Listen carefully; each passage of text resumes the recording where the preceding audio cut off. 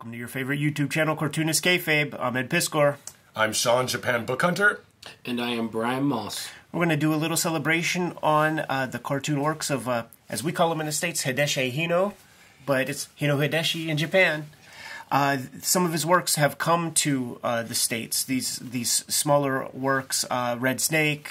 What's this? Is this Panorama? Yep, that's Panorama of Hell. And what are these two? That's Onimbo Bug Boy, the Bug Boy series. So before your Junji Itos, you had Hideshi Hino, and these books they sort of came and went in the States. I think that they're slowly starting to come back into print, but you would see his work on shirts, and it would be bootlegged to death in kind of like goth kind of stores. But Sean, you got hold of this book that has his Ganga and stuff, so I thought that would be a cool thing to check out. And also he directed a very famous one of the Guinea Pig series of movies because it was the exact one that was playing at the Charlie Sheen house, the Charlie Sheen party, where everybody was blitzed out of their mind watching some chick get flayed on camera, and were like, I think I have a snuff film. We better call the FBI, which made the guinea pig flicks popular. You say you knew a little something about those? Well, see, there was a famous child serial killer in Japan around the time that Guinea Pig came out, and he happened to be an otaku manga collector, and he had those movies. So when they raided his house to take everything out, they were on full display on all the news channels. So automatically, those got banned from all rental stores. They took all the guinea pigs off the shelves. I think most of them got destroyed. So even in Japan, finding those old VHSs, very difficult to find. The videos are brought to you by the books that we make, and 2023 was and is a big year. 2024 is going to be just the same. The Hip Hop Family Tree Omnibus is out there. About 75% of this print run has been accounted for, so you guys have about 25% left of our stock to go. Scoop up that book if you see it. It's going to make an excellent gift. The X-Men Grand Design Trilogy comes out November 14th. It collects all of my X-Men Grand Design works inside of one nice, handy soft cover. Scoop that up. There are 3 volumes of Red Room that are completed. 2 of them are out on the stands right now, The Antisocial Network and Trigger Warnings. But coming to you in early 2024 is Red Room Crypto Killers with dozens of pages of extra features and commentary in the back. Street Angel, Princess of Poverty is coming to you at the end of November. It is a companion piece to Street Angel, Deadliest Girl Alive. You get both of these books. You have all of Jimmy's Street Angel comics to date. He's been self-publishing, and here you have True Crime Funnies, the Black and White zine, 1986 zine. Go to Jimmy's website. He might be sold out right at the moment, but you never know. He might have fresh stock depending on when you're watching this video. And Hulk Grand Design is Jimmy's contribution to the Grand Design mythology that we have created for Marvel Comics. Now that we're done paying the bills, let's get back to the video. Clearly, like, this is like one of the famous kind of characters with the big eye. You know, this is a trope of Hideshi Hino's artwork. Body horror through and through, right? Totally. What are these ones, man? See, these certainly have not come to the States. Late 70s, early 80s, he did a series called the Fourth Dimension series, which were science fiction with some body horror. I mean, he has to have body horror in there, right? But, like, for example, this one is like the town of the fourth dimension. Some kids wake up in the morning, all the parents, all their siblings, everyone's gone. They find each other. A little bit of a Goonies type adventure ensues with some, of course, sci-fi, but with some body horror added in there as well. Now, I'm quite sure that the horror stuff is considered shoujo horror, no? Yep, like still shoujo horror. It was in girl magazines. Where would these kind of things appear? I think that these just came out because during that time in the late 70s, science fiction was so popular in Japan. Of course. So you got 77, 78, 79 was a big science fiction boom. So when I collect science fiction books or magazines, always those years. Okay. Yeah, and of course that's like post-Star Wars. Like that Star Wars infecting the pop culture across the world. Yeah, just the same way The Exorcist did in 74 for horror manga, those did for sci-fi. Nice. Right. Yeah, super sharp. So these would have been in some sort of sci-fi mag or a shonen mag? Or... So his career was so up and down that it's really, to be honest, I honestly don't know. I think that he was at this point just doing whatever he could for money, because we're at the tail end of the horror boom of the early 70s. We get a lull through the sci-fi and then the 80s, like poppy Japan era. Right. And then in the 90s, when things fall off after the bubble, then we get horror making a resurgence. And that's when you get The Ring and Grudge and all of those famous 90s horror movies. Got it. Now, so manga followed. Now, Sean, these are on your retail shelf? These are on my retail shelf. Most of the sci-fi stuff I need to restock, but they're up on the website. I'll get more in, but I do collect a lot of them. How about this, Enter Stage Left? It's like a caveman. Yeah, so this is comic? a big caveman series. I do not know where he originally published it. Right. It's probably set in like early Japan, Jomon era, sticks and spears, Stone Age Japan. Maybe some clay pottery around then, and that's about it. And it's basically about this tribe. It's kind of towards like the end of, there's some cataclysm coming, almost like the end of the Mayans or something like that. Right. And you have monkey attacks, you have other tribes, you have this giant dude. There's all kinds of weird characters that pop up, but very clear Hideshi Hino style character right there. Exactly. He has an interesting ink style in this story in particular, like a very heavy brush that I don't really see in some of that other material. You know what's so funny, man? We were looking at the parody manga, or no, his first appearance, his first printed work, and it had a son like this, and you were like, who drew this? And I had no idea. Maybe if I would have saw this a little earlier, I would have had some small I think clue. if we did this video first, you would have caught it. Yeah, totally. Yeah, this is a revelation to me, man, because I thought that he was always steeped in horror, but of course, the ebbs and flows. Yeah, I mean, that's kind of one of those things where it's like just revealing and pulling back those layers. All these artists always have something off the beaten path that they experimented with or did that we just don't know about. And that's a part of why you come out here and go digging. Yeah. And, Brian and I, we're gonna separate from the pack. We're gonna separate from the Gaijin pack and then go off to some comic stores, spend a day. Right. Yeah. Pull in every book off the shelf and seeing what the heck is out there. I'm curious about this back matter where the printing changes. It's like if those were they pulled those from a different manga, like another published one or something. Exactly, like printed from the printed magazine. Yeah, I was making note of that. And who knows? Maybe it got discontinued in the middle. Maybe. And this is the complete version. Yeah. That happens. I think that's how the final piece of Domu came out. It was published like with the Tankobon or something because the magazine went away, and he kind of disappeared for a half a year or something to finish it up. Yeah. Well, you have that reveal obviously with One Piece from last week in the Shonen Jump. Right. Yeah. So. Well, and Satoshi Kon, he died before he finished Opus. Right. So the first Tankobon didn't have an ending, and then when they found his old Genga sitting around that weren't finished, they were unfinished, then they added them to the second printing. That's so cool. It's one of the Oh. rare cases where the second edition is actually better than the first edition. Yeah. That's amazing. So now this is the crown jewel right here, man. A Hideshi Hino monograph. That's kind of a little bit of a career retrospective. Is that Garo? That's a Garo magazine. How about that? That he was featured in. This is that one that I saw all the original art from, man. The dude from Mandarake has this painting and like all the pages for that story. It's amazing because Zoroku, that story is really what made him famous. That launched him into his like body horror career. So I'm assuming this is like a timeline. I think that this was produced for an exhibition that he did in the early 2000s. So it was probably sold as an exhibition catalog. They're pretty hard to find, but I do stumble across them now and then.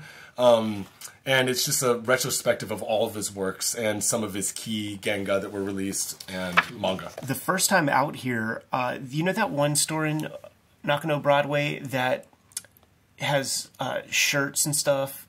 Takoshe. That place had a gang of Hideshi Hino original paintings for manga magazine covers and the printed cover. Like they did, because he had some sort of capsule release of some shirts or something at that period. There goes the bros. Yes. Are these... That's Screw Style, which I believe is going to come out next year. Yeah, super famous image. English, I mean. Yeah, super famous, man. It's about time that we get that thing.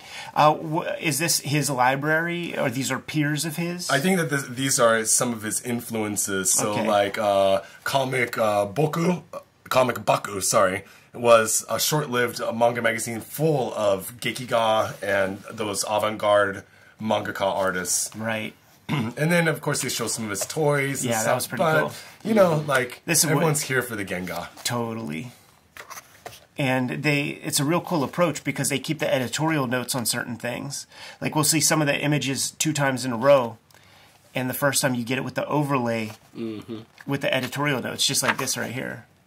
That's pretty sweet. Yeah. Sean, this one's from your personal collection? This one is for sale. Oh, so excellent, I do have this one, and it will be up on the website. The King Kayfaber's getting it first, man. JapanBookHunter.com. Sean, do you notice when you get like an American buyer and they buy like 30 of the different books or whatever, like, is there an influx of buyers, like, specifically for these books? Yeah, because there's a large number of my customers that are just into the Hibari hit comics, lemon comics, like shoujo horror. Or they're just into maybe 70s, 80s, like sexy gekiga. You know, so when I get, like, a big run of, like, horror, like I got recently, they hit the site and they start scooping up all the good stuff. Yeah. We're just so deprived. I mean, even Hino Hideshi, he's considered, it's him, Inuki Kaneko, and Umez. Yes. They are the kings and queen of Japanese horror. Right. And he's only got a handful of stuff translated into English out of his catalog. Yeah. Yeah, and it was done under real weird circumstances. Like, it wasn't even a proper publisher. I forget the name of the publishers. Like, some weird off-brand stuff. This guy, Charles Schneider, was a part of that. And I think he was, like, one of the early gallery representatives for Klaus. You know, some Bay Area dude. Just very convoluted little subsection of, you know, early 90s comics. This stuff is... It's interesting to see these photographed pieces because... it's almost 1-to-1. Like, you don't really see, you know, it looks like the final printing of the mangas. Right. Yeah. The resolution is a little weird. Yeah. On these things, you know, it's not the most focused tight thing, but I mean, what else are you going to get that has this stuff? That's an interesting approach, man. See, this is you got to tread lightly when you're making comics and you have something like that, because if you're trying to design a page, very often people will like do this kind of thing, and it would just look like a tangent. Yeah, exactly. It would, in the worst way. Like, this is good design, but it very easily could be bad design. Tread Looks lightly. like they were inspired Zelda. Right. Just incredible. Yeah. You know what it is too? The color of, because you know the paper is way more whiter than this. Probably. Yeah, it like has a weird green filter to it. Yeah, there's like a little green in the print mixture. Green. Well, yeah, and that's your section with the original art, which is pretty rad. It's incredible the facility that so many of these mangaka have with color, because they use it sort of so infrequently when it comes to their entire kind of page count. Right. You know, it might be, 20 pages to a tankobon tops if they got, like that premiere treatment, a magazine cover every now and then. Yeah. So it makes you wonder, like, how they develop those, 10,000 hours practice on the color part of it with the watercolor or the markers or what have you. Just a great eye for design. And just the conceptual nature or something like that is fascinating. Yeah. Some of the paste ups and editorial notes, I'm guessing. Because you notice that the wording changes. Keep this, move that, Right. kill that. A little bit of page renumbering, so there's definitely some stuff cut previously. Yeah, it's all storytelling flow. It's leading the eye. It's a better turn of phrase. The other thing is a lot of the horror manga, the horror mangaka that were producing for Hibari Hit Comics, they were producing just for tankobon. They weren't being serialized in magazines. So Panorama from Hell was just its own book? So I'm not sure about Panorama specifically because it's such a popular title. Right. But as with the ebb and flow of horror popularity, sometimes they were producing just solely for tankobon releases. That's so they cool. didn't have those 22-page, 26-page restrictions. Right. So from the editorial standpoint, they can go through and cut whatever they wanted because there was no timeline per se. Yeah, that's incredible. So published across the world. He's flexing. In Mexico, in Spanish, they love Hino. They love him. They love him. He got a lot of translations down there. That's cool. Italy as well. And then what do we got here? Like some sort of rare comic? Oh, I see.